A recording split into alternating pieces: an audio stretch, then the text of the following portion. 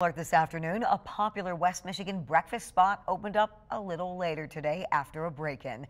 This is what it looked like this morning at Anna's house on the East Beltline. The glass of the main door was smashed.